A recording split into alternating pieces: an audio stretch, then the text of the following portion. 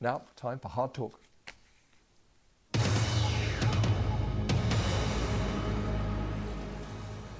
Welcome to Hard Talk. I'm Stephen Saka. The Central African Republic is a failed state, long ignored by the outside world. But looking the other way is no longer an option. The lives of hundreds of thousands of civilians are at risk thanks to an internal conflict which has exposed religious division and regional tension. French and African troops are trying to stop the killing, but the Central African Republic's people are paying the price for decades of misrule. My guest is former Prime Minister and opposition leader Martin Ziguélé. Who or what can save his country?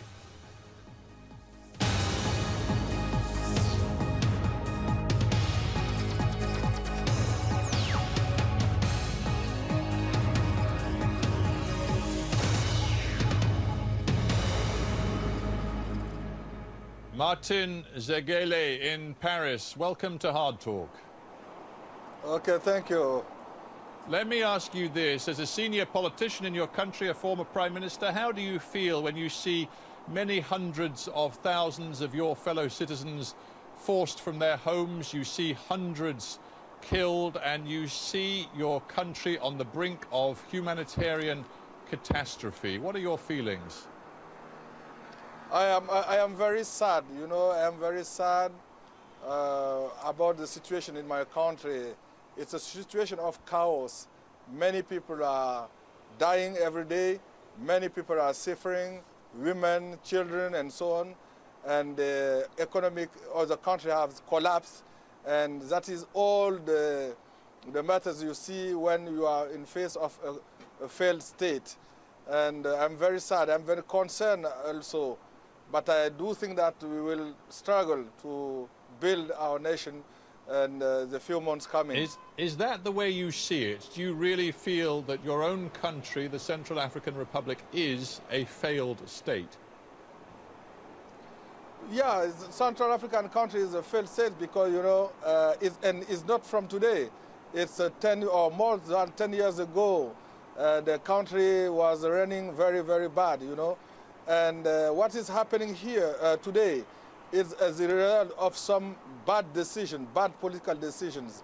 And I do hope that, as I put it before, I think that with the intervention of African forces and both French forces, we can restore peace in the country and rebuild the country on some proper foundations. You talk of the intervention of outside forces. Of course, there are now, what, 1,600 or so French troops in your country, thousands more regional African forces in your country as well. I remember that back in March of this year, you actually praised President Hollande for not intervening. So how do you feel about the French presence now?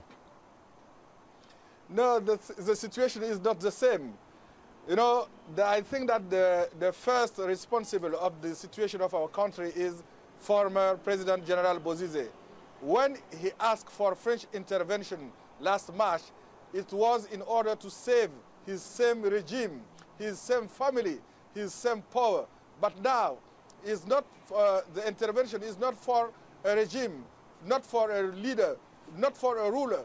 It's to save souls, to save people, to save children, to save wives, to save a country in a whole. Yeah, but Mr. Ziguélé, I understand your point, but surely the truth is this, that you were so keen to see former President Bozizé overthrown that you told the French not to intervene, and as a result we have seen hundreds, maybe thousands of people die and hundreds of thousands of people forced out of their homes in the fighting that has continued from March until now. Do you not feel a sense of responsibility for that, given that the French could have intervened earlier if you had advised them otherwise? I would put that very clearly that we have fought as a political opposition party to make negotiation between the last power, the former power of President Bozizé and the coalition of Seleka.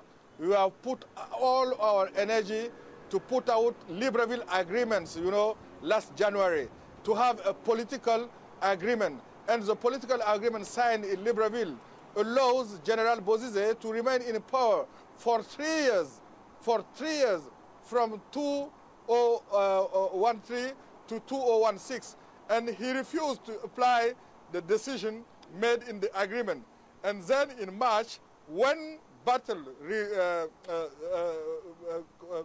was fired again, was put again in the country, he asked for French intervention, not to save a political process, not to save a country. It was only to save his regime. And I repeat that I don't feel guilty because we fight to a political issue of the conflict, but he refused to play the game. Well, you pile all of the blame on President Bozizé. The truth is that because you were so keen to see him removed from power, you tacitly supported this group, the militia that you call the Seleka, who have proved to be killers. They have proved to be the sorts of people who are prepared to engage in crimes against your people. And I wonder whether you are happy to live with that. No, I think your presentation of the situation is not the good one. You know that the rebellion was started in December of last year. When the rebellion started at the northern part of our country, my party and the opposition party, they write a letter. They write a letter to the President Deby, who was the leader of the economic community of Central African State, to push on a political issue to the rebellion.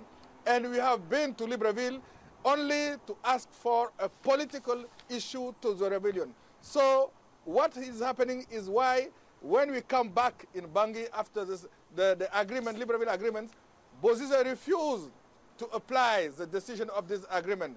He have chosen to keep on making war with Seleka, and he lost. It's not the responsibility of a political party, of my party, or all the political parties. And he refused. Yeah, I don't want to make this too complicated for people around the world who are trying to understand what is happening in Central African Republic. But what we have right now is a President Jotodja who was put in power by the Seleka militiamen. And I want a clear opinion from you on the Seleka. How do you regard these fighters who say they are fighting for a Muslim cause? They seem to be primarily Muslim fighters. Do you regard them as a legitimate force, or do you regard them as hooligans, thugs and murderers, as many in your country seem to regard them? In all countries in the world, when people take guns and take power, they are not legitimate. So Seleka is not illegitimate. They come in power by force after struggle with the former power in our country. It's why when they took power last March, we pledge for a political agreement. And it's why the CERC and the African Union, they set a meeting in N'Djamena 1, N'Djamena 2, and then after in Brazzaville. They set on a transitional scheme of sharing power between government, national union government, the Seleka as a head of provisional head of state, and a provisional national assembly. It's set up, and we are now in a transitional period, a step to go to elections. And I clearly put out that Seleka is not a legitimate power. They are not legitimate. But hang on, you just told me that the Seleka should have a role in this transitional government. If they are illegitimate, why should they have a role in this government? The decision is not made by political parties in the Central African Republic. I am explaining that after the coup of March, there was a meeting in N'Djamena. The meeting was hosted by Chad and managed by the President Deby of Chad, and with the African Union, with Mrs. Zuma, and President Zuma of South Africa was there, and they have decided to keep on the spirit of political agreement of Libreville.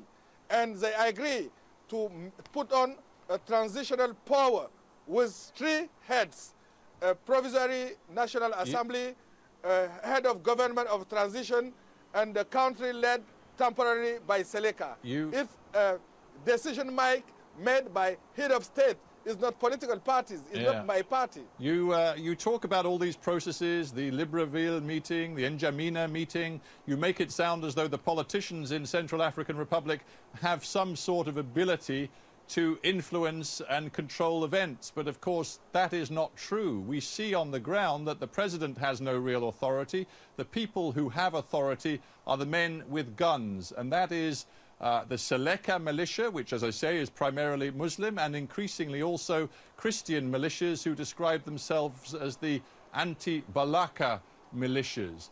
It seems as though your country, in the words of the French foreign minister, is sliding towards genocide.